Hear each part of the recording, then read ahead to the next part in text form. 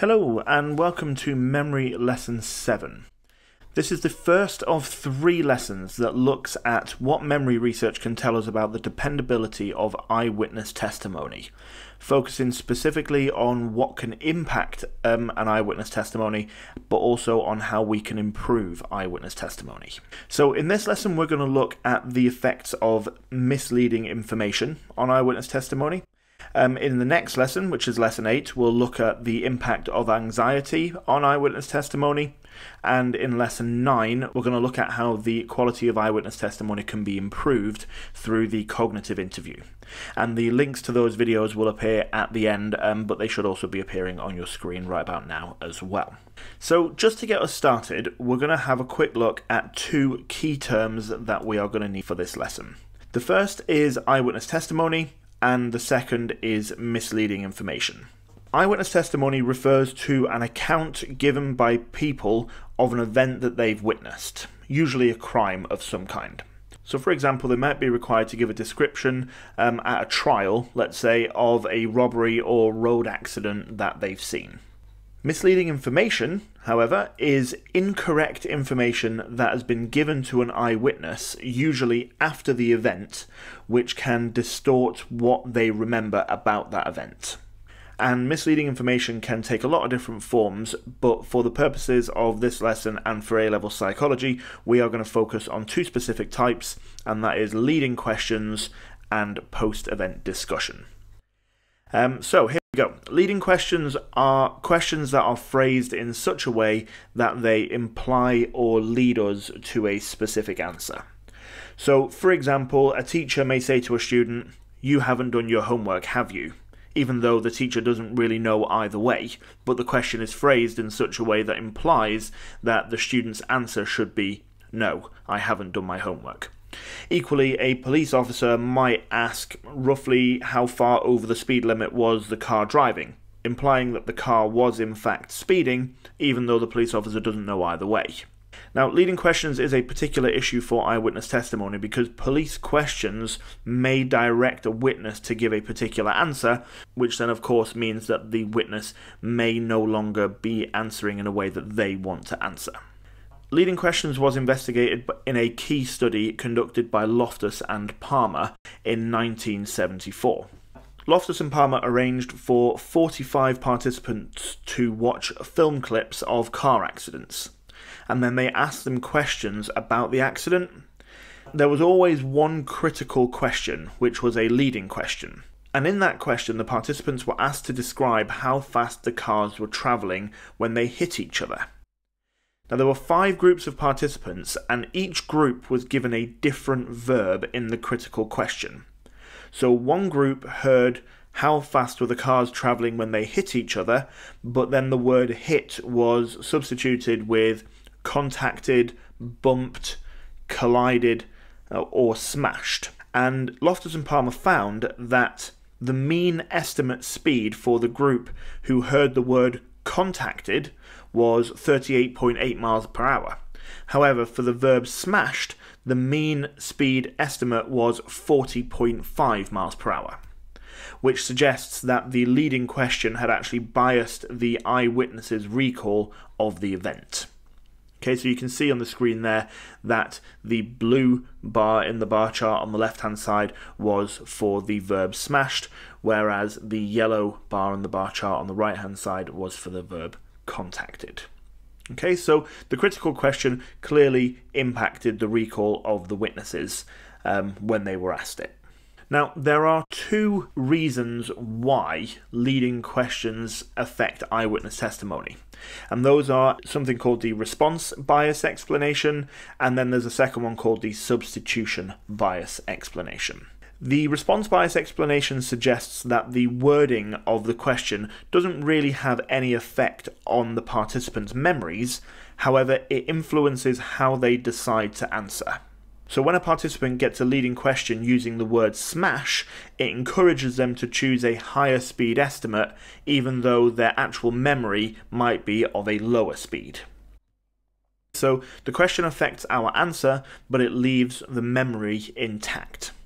Whereas the substitution bias proposes that the wording of the question actually changes the participant's memory of the event. And to investigate that further, Loftus and Palmer actually conducted a second experiment. And they found that participants who originally heard the word smashed were more likely to later report seeing broken glass on the floor, even though there was any, than participants who heard the verb hit. Okay, so that supports this idea that the critical verb actually altered their memory of the incident because the participants are reporting seeing something that wasn't actually there, i.e. the broken glass.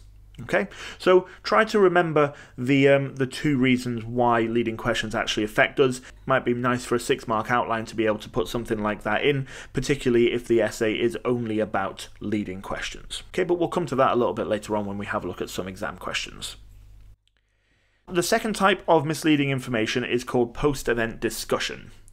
Now, post-event discussion occurs when there is more than one witness to an event, and when the witnesses actually discuss what they've seen with each other or with other people, which could of course influence the accuracy of each individual witness's recollection of the event. Now, post-event discussion was investigated by Gabbert et al. In 2003.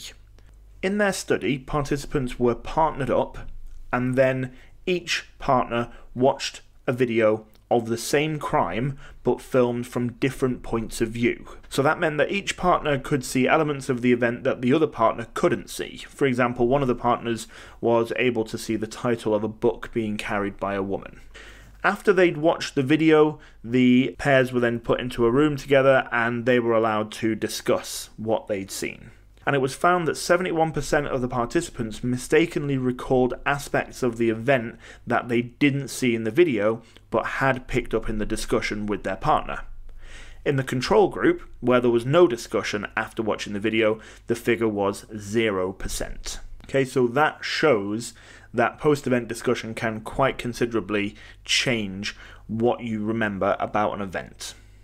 As with leading questions, there are two explanations as to why post-event discussion actually affects us, and these are memory contamination and memory conformity. Memory contamination is when witnesses to a crime discuss it with each other, and then their eyewitness testimonies become altered or distorted because they end up combining information from the other witnesses with their own memories. Whereas memory conformity is the fact that witnesses go along with each other to either win social approval or because they think that the other witnesses are right and they are wrong. So very much a normative social influence or informational social influence kind of reasoning behind it. Unlike with memory contamination, the actual memory is not changed in this case. Okay, the memory is changed in memory contamination, but the memory is not changed in memory conformity. Okay, so just very quickly then, there are a couple of note-taking slides for you here. I've given you quite a lot of information, so feel free to pause at any point. Here's the Loftus and Palmer study, and then here is the Gabbert study as well. Again, just written out for you so that you can make sure that you've got everything that you need. Okay, so I've just got a few little tips for you when it comes to exam questions. Now obviously this topic can come up in all of the different forms which you would expect. Short answer questions, application questions, evaluation questions. I imagine you've been doing psychology for long enough now to be able to kind of figure out what questions could come up. However, if this comes up as an essay, like this for example, outline and evaluate research, theories or studies into the effect of misleading information on eyewitness testimony for 16 marks. There is in my opinion, there is a certain format to follow which is most likely going to get you the top marks. Okay, so if I were you, I would start with a brief introduction to misleading information. I would move on to explaining what leading questions are. I would outline Loftus and Palmer's study, as in the findings and the procedure. Then I would talk about what post-event discussion is, and I would say why it works. Okay, so in the question it is asking you for theories and or studies. However, I wouldn't just talk about theories, and I also wouldn't just talk about studies. So I would start off with a little bit of research as in studies, and then I would end with post-event discussion, don't talk about Gabbert's research, but then you can bring in why it works. Okay, so you've got a nice little mix of leading questions, then research, study, and then post-event discussion plus what it is. So it's a nice mix of study and theory. What you could, of course, also get is outline and evaluate research into the effects of leading questions on eyewitness testimony, or into the effects of post-event discussion on eyewitness testimony. And you could probably get that for 16 or 8 marks.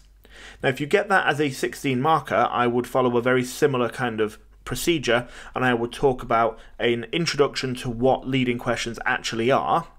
Then I would talk about the research study conducted by Loftus and Palmer, followed by talking about the substitution bias and the response bias as reasons why it actually works. Okay, so if that comes up as a 16 marker, it's a little bit trickier because you need to make sure that you get everything in about leading questions or about post-event discussion if that's what it's about. If you only get an 8 marker on that, it's less tricky because you have 3 marks in your outline to be able to talk about it, and in that case it really doesn't matter whether you have theories or studies because it's only 3 marks and you can get through that quite quickly. Okay, so we're just going to finish off with a couple of evaluation points now. I've got 4 for you. I've got 1 strength and 3 limitations. Obviously, my 4 are just the 4 that I've chosen for this topic. There are, of course, loads more out there depending on which book you're using, so feel free to sub out any that you don't need. Okay, so let's have a look. The first one is a real-world application, which is effectively saying that research into misleading information has got brilliant real-world applications because the consequences of an inaccurate eyewitness testimony can be devastating. So research into this kind of area has led to police officers changing their questioning techniques in order to kind of avoid distorting information that the witnesses can provide. Okay, so the research has made a positive difference to people's lives, and so that is definitely a strength. You have, however, also got a counterpoint to that, which effectively says that even though the practical applications are great, there is a lot of issues with the research which you have to take into account. So, for example, Loftus and Palmer did a lab study which involved people watching videos, and so watching a video in the lab can't necessarily replicate certain elements of seeing a real-life event, like reproduce the stress that's associated with witnessing an event. Also, in the real world, remembering what happened has got very important consequences, because, you know, it could be the difference between somebody going to jail or not. However, in research studies, responses don't really matter in the same way, which means that participants might be less motivated to be accurate. Okay, so that definitely has an effect on the research outcomes. The third point is a little bit of evidence against memory conformity. Now, Skagerberg and Wright in 2008 did a study that was very similar to Gabbert et al.'s study. They showed their participants video clips. There were 2 versions. They got participants to discuss the clips in pairs, having seen different versions, so very similar to Gabbert et al. However, the results showed that the participants didn't report what they'd seen in their clips, but they also didn't report what they'd heard from their co-witnesses.